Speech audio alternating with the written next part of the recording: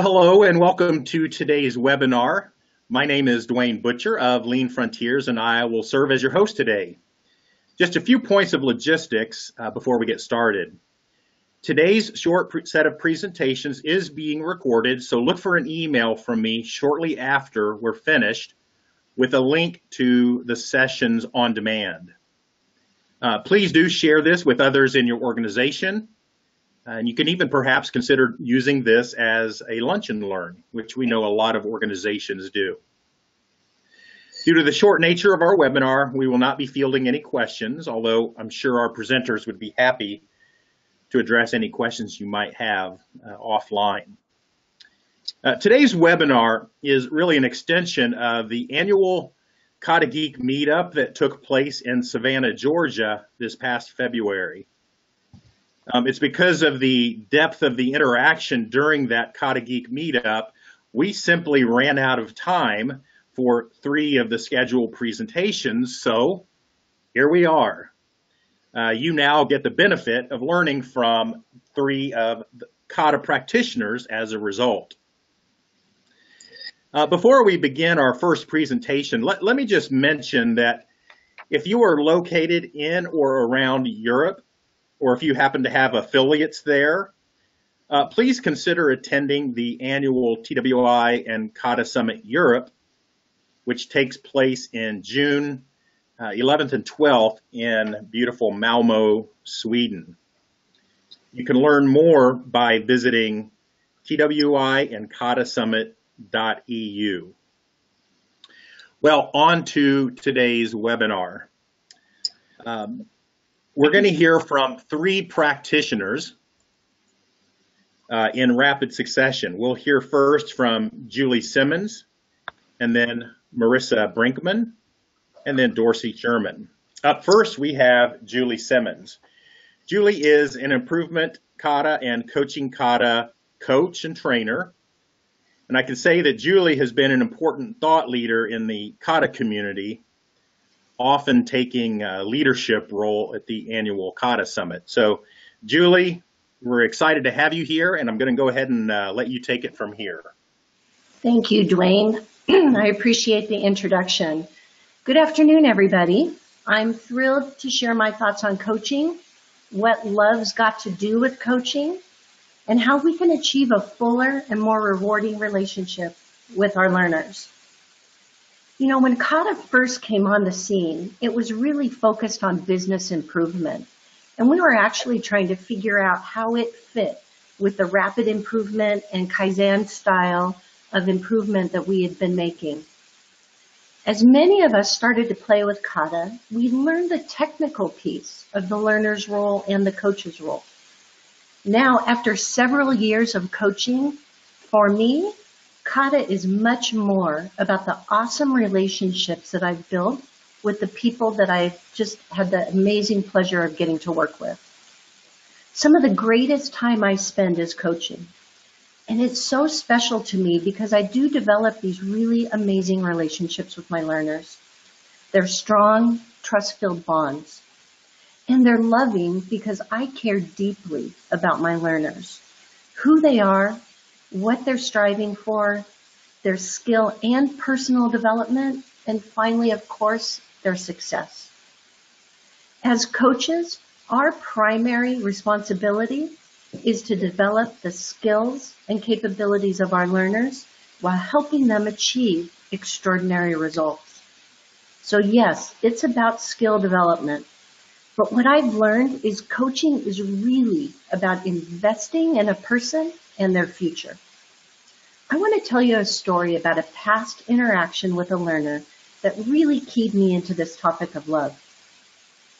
I was coaching Andrea, who is a manager over 2 manufacturing plants. She was fully loaded with work, had a high amount of stress, and was constantly juggling about 5 balls in the air at all times. At the start of every coaching cycle, being the Kata geek that I am, I would cheerily say, "Hi, Andrea, how are you today?" And her response back was usually, "Ugh."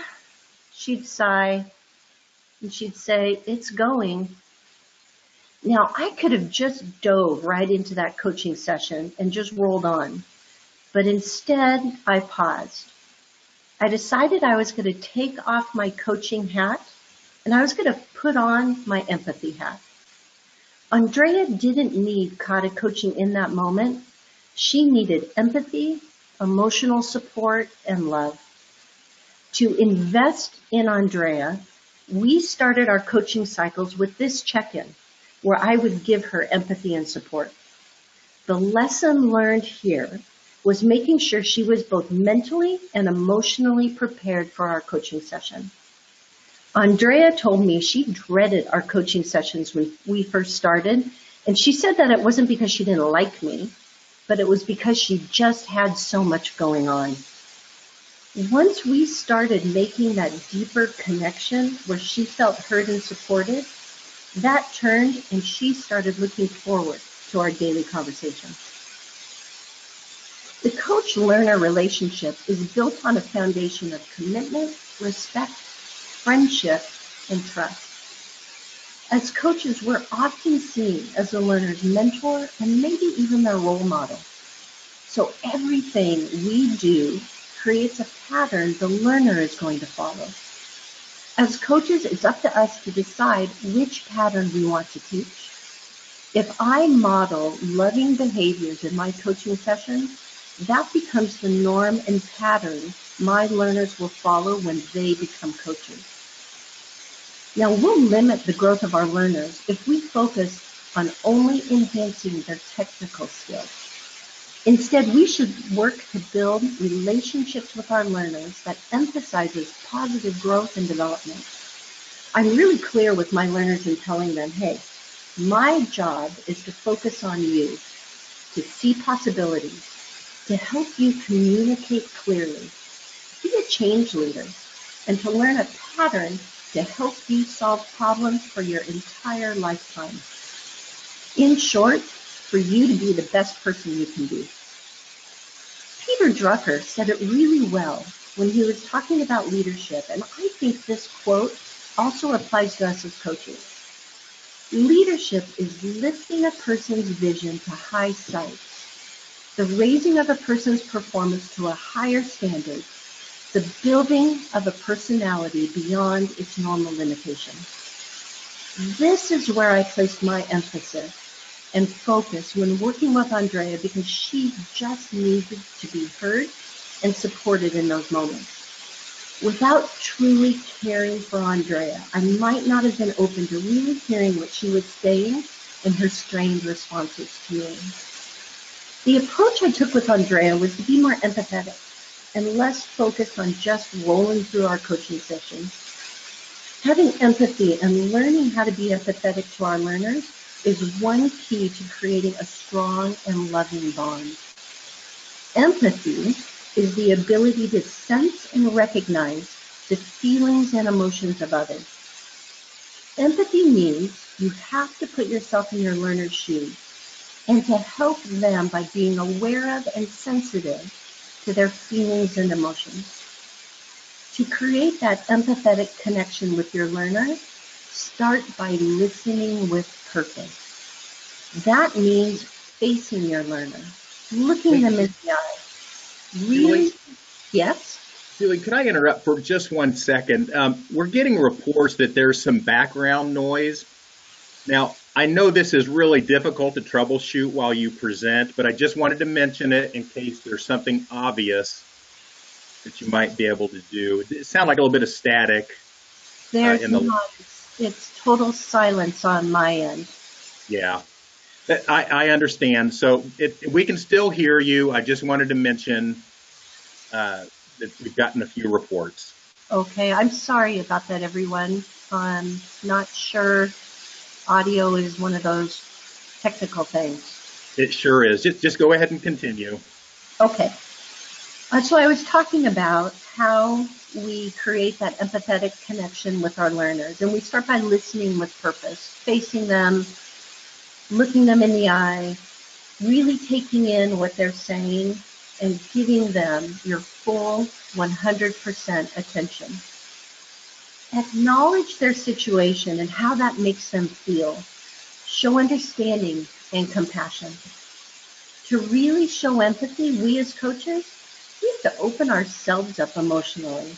And this can be awkward and uncomfortable at first, but if you keep practicing opening yourself up to your learner, you will find that your heart begins to grow as that connection deepens.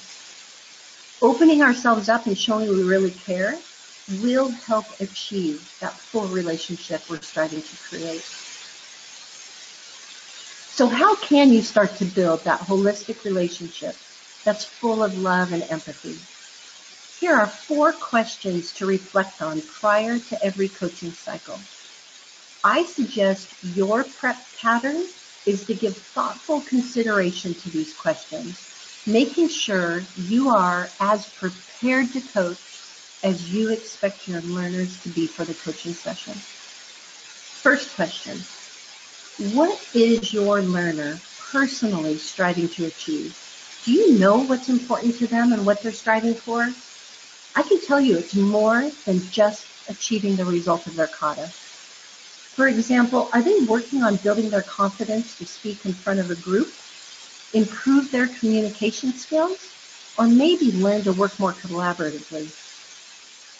Stop and just ask your learner. This is a really fun conversation because you're talking about what's important to them. The second question, what current gap in your learner's skills are you both working on?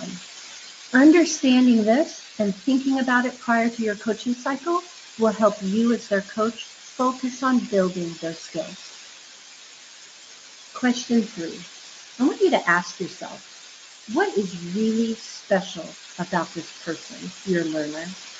Do you appreciate how they're quick to smile or how they show up to every coaching session on time and prepared, even though you know they have tons of responsibility and stress in their work life? You'll know you've thought of your learner's special attribute when you smile, when you think about it. Finally, prepare yourself to show love during your coaching cycle. Think about and prepare to do one thing to show love in each and every coaching session. Love is a verb, it's an action word. Make sure you show how much you care through your actions. Remember, your coach-learner relationship is really special. Go deeper than just focusing on growing technical skills. Strive for a big relationship that's full of love and show your learner you really care. Thanks so much for listening in and for your time. Sorry about the audio problem. I hope you were still able to hear what you wanted to hear today. Appreciate it.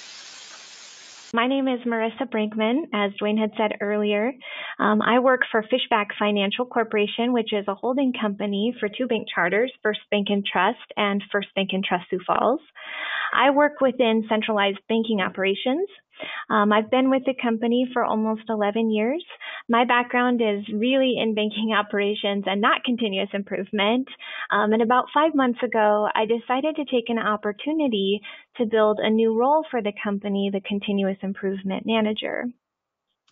So our director of banking operations, Ryan Schiller, who is my manager and mentor, started us on our continuous improvement journey a few years ago as a sort of grassroots effort within the company.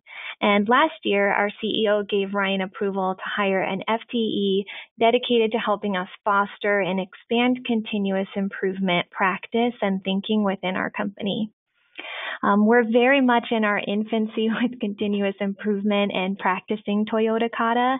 And what I have to share with you today is not an underdog story of a group of bankers who tried Kata for the first time and just nailed it.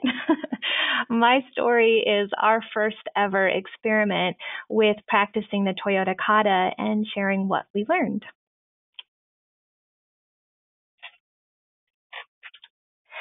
So it was quite simple. We became, experts at what we were supposed to do by watching a YouTube video and reading up a bit on Mike Rother. And so here was our experiment, or should I say our experiment within an experiment. There were 2 teams with 10 minutes to get an egg in a glass of water to float. I took some inspiration from the Apollo 13 movie and gave everyone a box of random supplies to help them experiment their way to the target. I assigned roles of coach, doer, or learner. I didn't know at the time they were called learners, and a recorder. So teams were tasked with getting their egg to float while going through the Kata coaching questions. Now, keep in mind, we had basically no idea what we were doing, and yet as I planned this experiment out, I thought, man, I think we are really going to crush this. We know exactly what we need to do. YouTube explained it very well to us.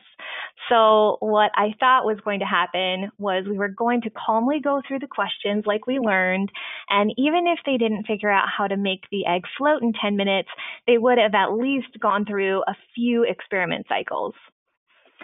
So what actually happened, first and foremost, thankfully, this beautiful group of humans were great sports and did not hurt me at the end of this experiment. But second, we did not get the eggs to float, which I kind of expected that.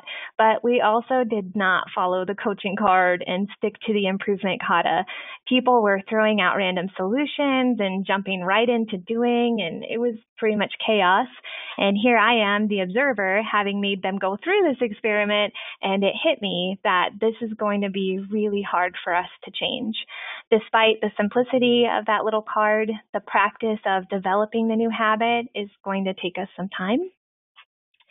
So this is what we learned.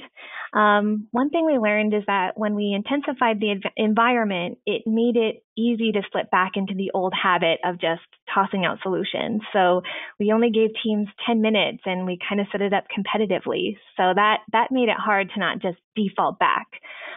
It was easy to abandon your role as coach or learner, and that was also a little bit disastrous for us. And we didn't actually have a clear enough target condition because apparently a floating egg can mean many different things to different people. And there was a lack of experience as using a coaching card was new to all the participants along with going through the exercise. And of course, we still have lots to learn and need more practice. So what was really powerful was at the end of all that chaos, we stood in a circle and reflected on what we experienced. And I think it was in that reflection that we actually came together and better understood what it is we want to be doing. So what's next for us? Our next step is to continue to experiment and practice. We aren't really practicing in the classroom now, but practicing on real improvement efforts within the company.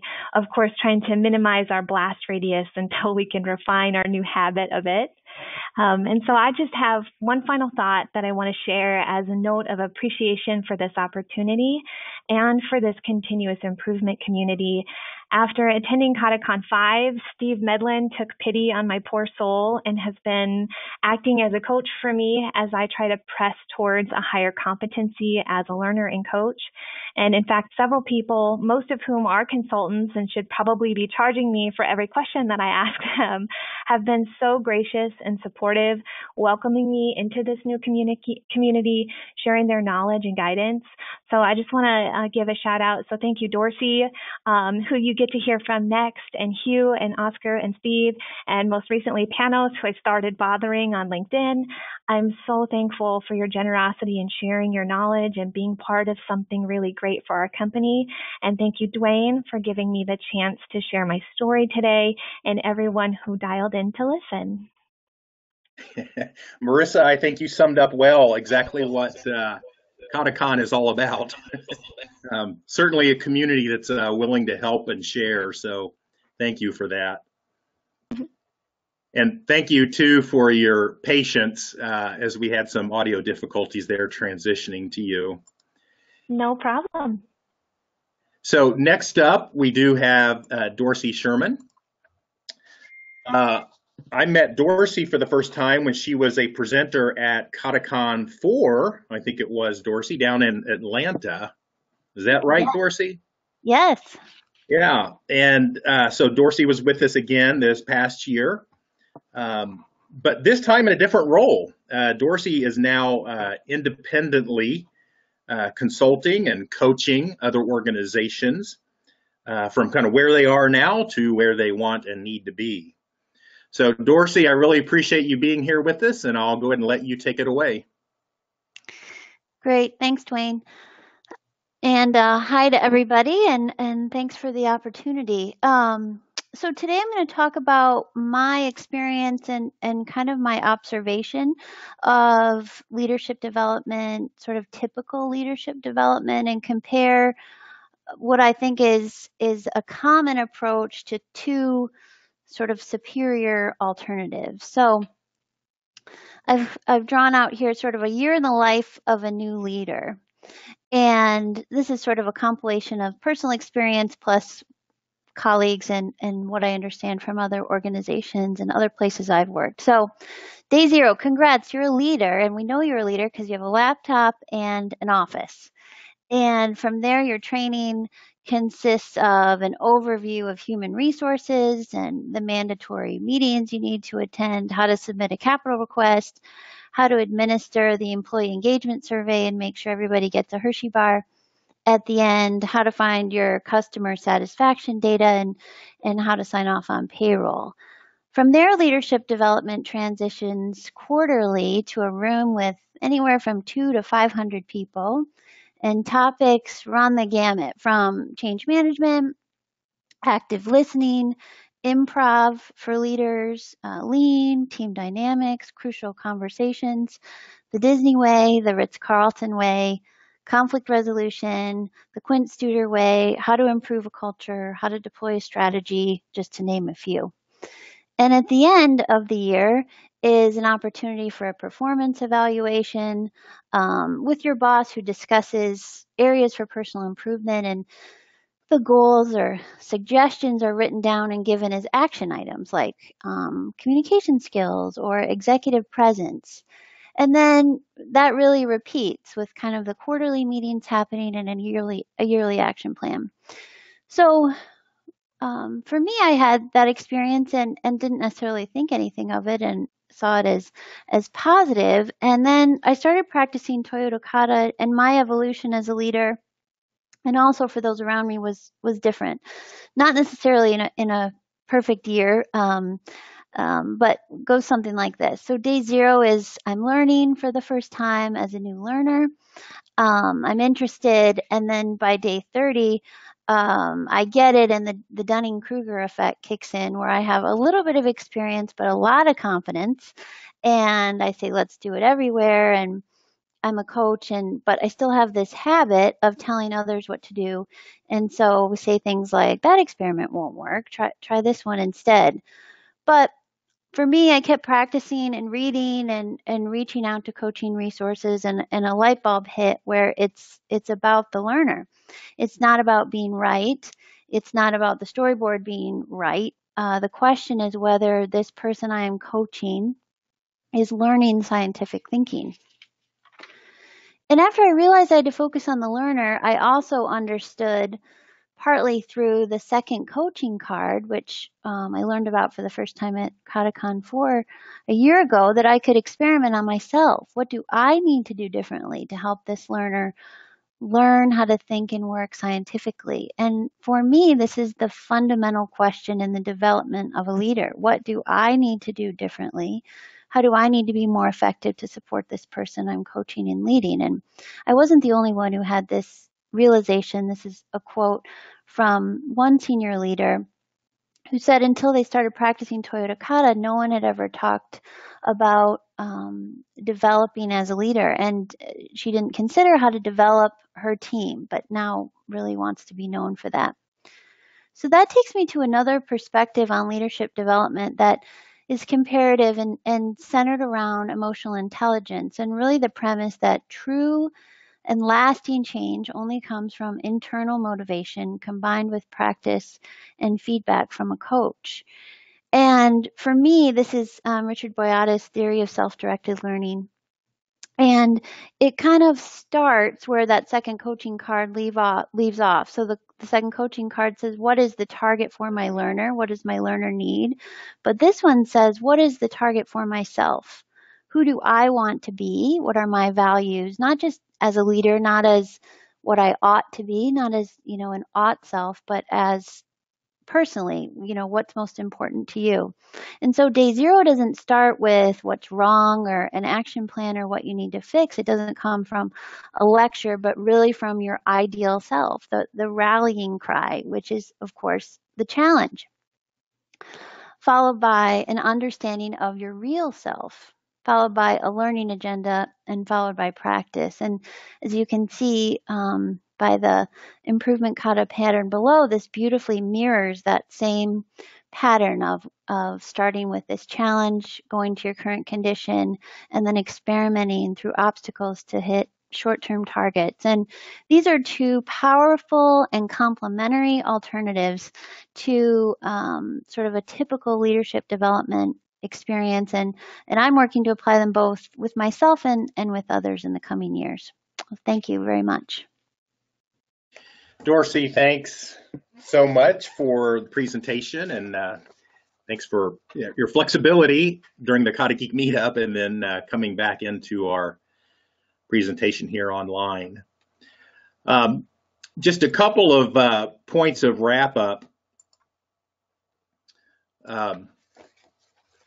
I'd like to thank Julie, Marissa, and Dorsey, and I'd like to thank everyone online for your comments, letting us know that there were a couple audio problems. We did recognize that and apologize. So thanks again to our 3 presenters. I would love to meet you all in Malmo, Sweden this June. If you can't make it, or perhaps somebody on your team could. Again, if you have any affiliates in Europe, please let them know about the TWI and Kata Summit taking place in Europe. I do have a discount code for you if you're interested in a 10% discount. Send me an email and let me know that you're interested. I gladly forward you the information on how to sign up with that discount code.